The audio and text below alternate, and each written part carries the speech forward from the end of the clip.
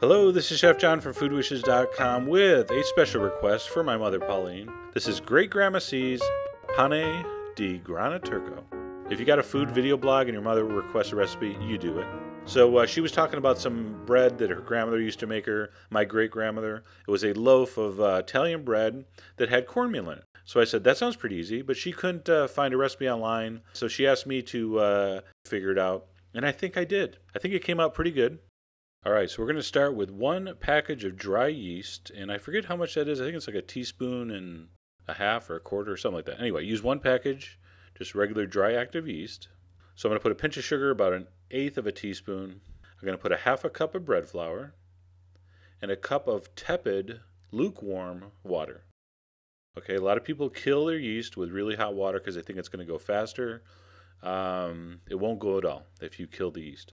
So we're going to whisk that up, and that's just going to sit on the counter for about 40 minutes. All right, half hour to 40 minutes. And what's going to happen, it's going to kind of sponge up a little bit. And that really gets things going there. All right, then we're going to make the dough. So I'm going to add a teaspoon and a half of salt. Now, my mom usually for one big loaf of bread puts a teaspoon of salt. That's up to you. I'm going to put 2 good-sized tablespoons of olive oil. And the reason I say good size is because the spoon I was using I think is a little bigger than a tablespoon. And that is a half a cup of cornmeal. And I don't like pieces of paper in my cornmeal. Take out any pieces of paper that may be in there. I don't know what that's from. And we're going to mix that together. Okay, so that's kind of the base of the dough here. Now, for this much water, a cup of water, I've already put in a half a cup of flour. I've already put in a half a cup of cornmeal. So that's 1 cup. So this is going to take approximately 2 more cups of flour. Baking is not an exact science when you're doing bread because depending on the humidity and so forth, it really is going to vary. So I dump a cup of flour in and mix it up, which gives me a really, really sticky dough. And then I'm going to put in about 3/4 of a cup of flour. So that could be enough for me. And I'm just going to kind of get it where it forms a little stiffer dough. And then I'm just going to dump this on the work surface and start to knead it.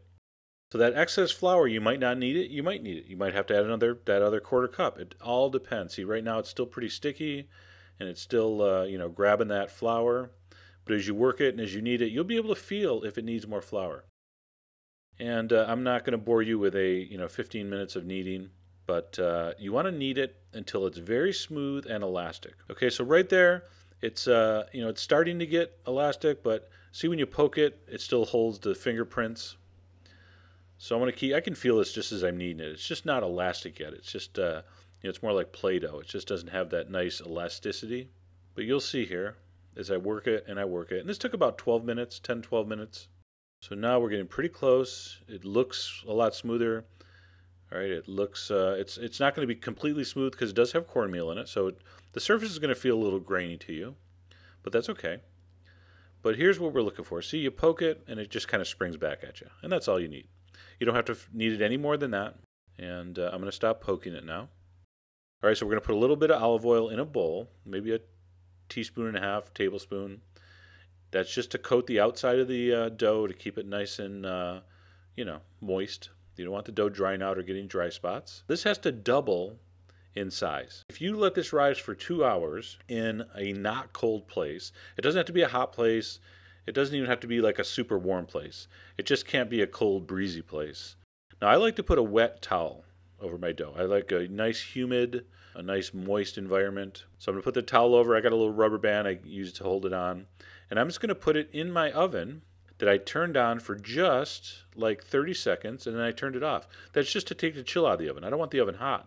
All right, you don't want to bake the dough in the bowl here, so that won't be good. And that sat there for 2 hours, and 2 hours later, that's what I had. And there's very few things as beautiful to touch and look at as risen dough in a kitchen. All right, so one reason you really should bake is just to feel something like that. And if you don't cook, you'll never feel that. Could you imagine going through life and never feeling that? That would be sad. All right, I'm going to kind of peel it out of the bowl.